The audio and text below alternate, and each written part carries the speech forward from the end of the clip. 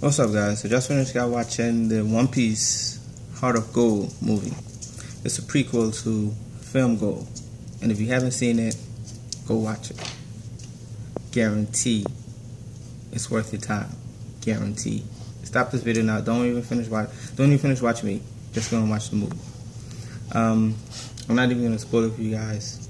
Just know it's worth the watch. Very good at showcasing Luffy, Zoro, and Sanji power, and a little bit of Usopp.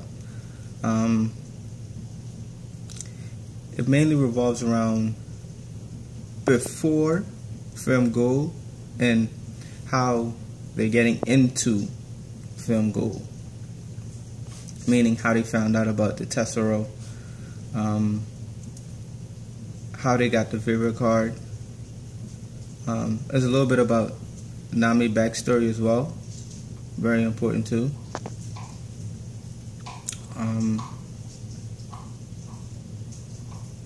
What else?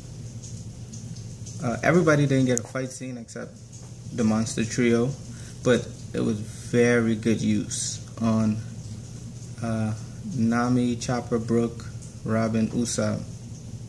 Very good use of their characteristics throughout the movie, and Frankie as well. Also, it was a very different look at how the villain is. It was a very different look because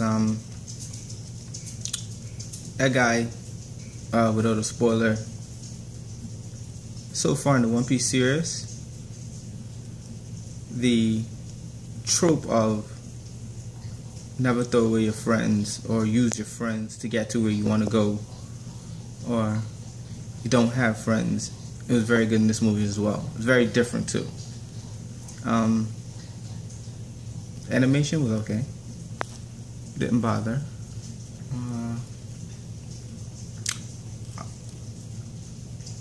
Out of 5,